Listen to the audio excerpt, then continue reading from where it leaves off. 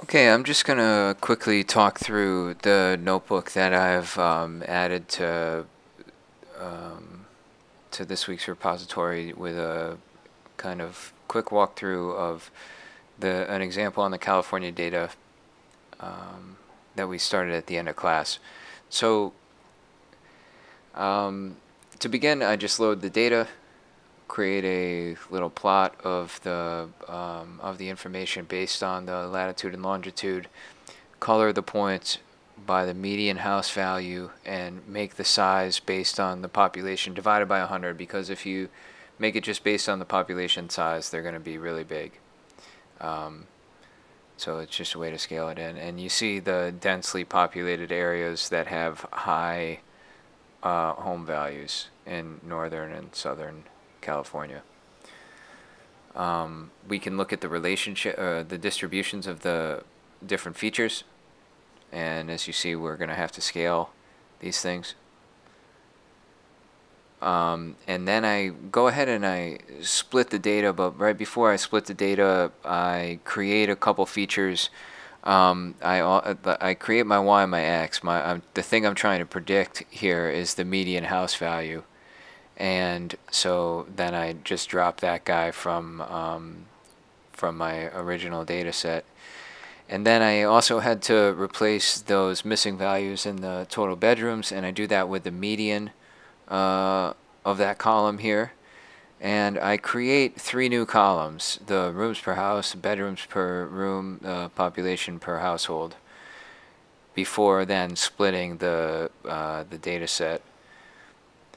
Next, I look at the relationships between these variables, take a peek at some of the scatter matrix with some of them, and develop just a very basic linear model using only what appears to be the strongly correlated variable here, the median income. So if we just form a linear model using median income against median house value, we get a root mean square error of 83,879. We'd like to be able to do better, because if we think about this in context of the problem, we're only talking about housing values that are a couple $100,000. So this is a fairly substantial error. Hopefully we can improve upon it. One way to do so is to consider more features and to also handle this categorical feature, ocean proximity. So like we did before, we can get the dummy variables for that, pop them together, and then drop one of them in the issue, just to watch out for collinearity. Because after we add those dummy variables and join to our original data frame, we have all of them. And remember, if we have a row that sums to 1, which these will if we all include them, that introduces the possibility for some collinearity. So we drop that, and now we have everything that we want, except we still have that ocean proximity variable here because we haven't dropped that yet. So we just tacked on the dummy variables that we created based on it. We want to drop that because we only need to feed numerical features in. So we drop that, and then we have a purely numerical data set that we're dealing with. We create our x and y's, and next create a pipeline that both scales our data and creates some polynomial features. We talked about adding polynomial features to improve it, so I just added degree 2. You can, when you're playing around with a notebook, you can feel free to add higher degree polynomials. It'll just take a little while to process.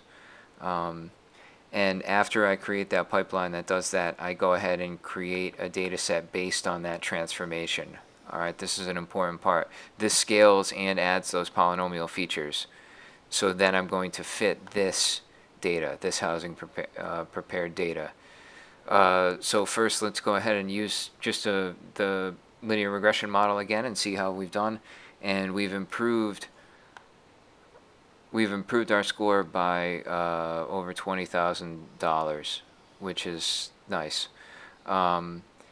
Next, we can cruise through some of the other regularized models, and with that, the tuning parameter searches.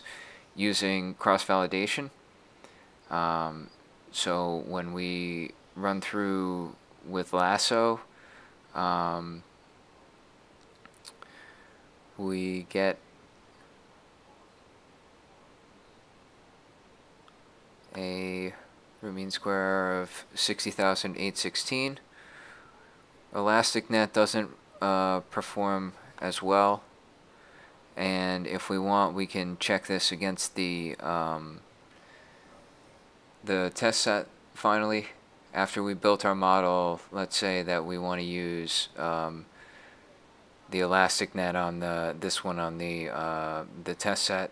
Well, that gives us root mean square of 71,519 there, whereas the lasso gives us 67, and the linear model that we didn't do any cross-validation on gives us 67.5.